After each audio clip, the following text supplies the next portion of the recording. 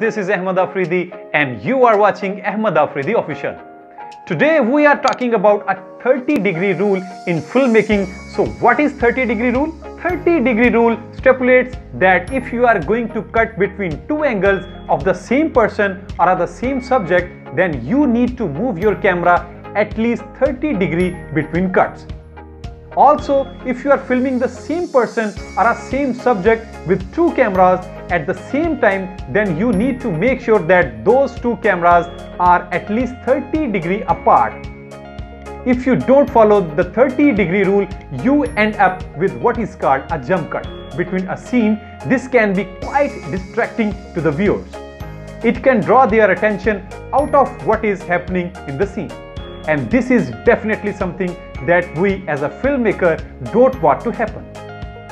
Just look at this diagram if you have two cameras and how you place them according to the rule.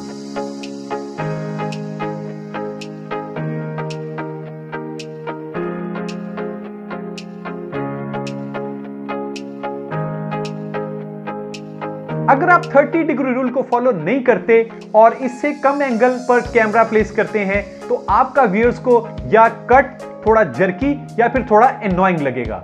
If I broke the 30-degree rule, now when I cut between the two shots, the effect produced a jump cut. And this is very noticeable.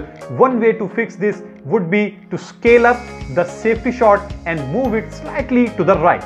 You will lose quality using this method.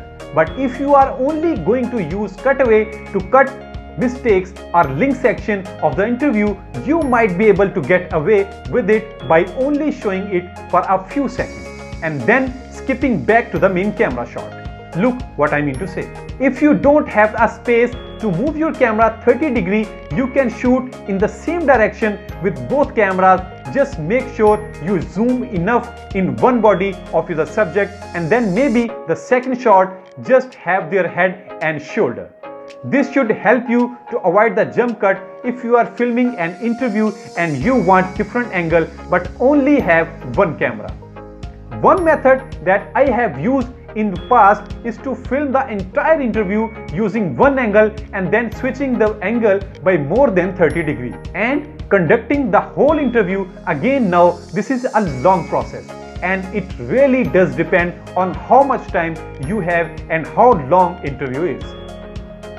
If you are shooting 4K resolution, then you can drop it down to 1920 by 1080 and then take a zoomed in shot of your subject as one shot and zoomed out as a second shot, as a wide shot, and then mix between two angles without losing any quality. If there is any more content around the filmmaking or videography that you would like to see in the future, let me know in a comment box and don't forget to subscribe my channel Ahmed Afridi Official. I'll see you guys next time. This is Ahmed Afridi. Thanks for watching.